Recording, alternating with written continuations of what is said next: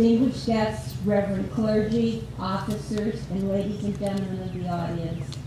On behalf of the ladies of the Monument Association, I take great pleasure in welcoming you to the 233rd anniversary celebration of the historic Battle of Wyoming. I'd say something very good did come out of a bad situation. I invite all of you to take the time to walk around the monument and see the work that has been done and how truly beautiful it looks. No doubt the lightning strike was a setback for the Wyoming Monument. But you know, they say out of something negative, there's usually something good or something positive that could be learned from it. And I think that happened here in 3 different ways. First of all, the community, not only Wyoming, but the local community was brought together. It was almost immediately. People were calling either Marcella, myself, or other members, Frank Cunningham of the Commemorative Association, that wanted to help out with donations. You know, secondly, we had the opportunity to meet and work with people that we probably would have never have met. And if you live in this area, you certainly have heard of Doctors Joseph and Rose Mattioli. And I have never had the pleasure of meeting them until the instance of the Wyoming Monument came about. And I have to tell you, they are 2 of the most generous, civic-minded, and pleasant people I've ever met. And I wanted to be the first to publicly thank you and your family for making this possible. Thank you.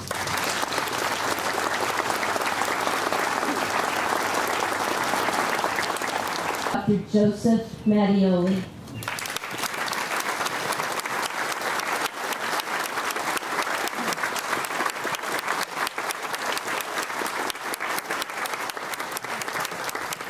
I'm very touched, and especially that replica is a beautiful piece,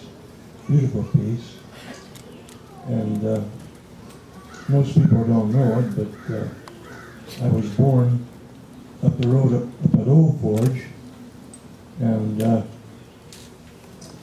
left there many years ago with the Second World War, and with my travels around the world, I've been to a lot of places and seen a lot of things. And this is real unusual. And I thank you all very, very much. Thank you.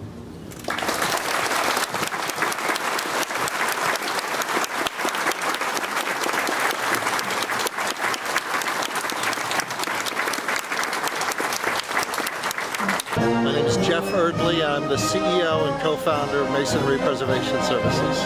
What does it feel like to work on a project like this and, you know, to be honored at an event such as this? We enjoy what we do, and we think that the preservation of our heritage is extremely important. And we've been honored to be able to work on many great structures, many of which are on par, are not as great as this one, but the real investment in our society to remember its architecture, its monuments, is a very important thing.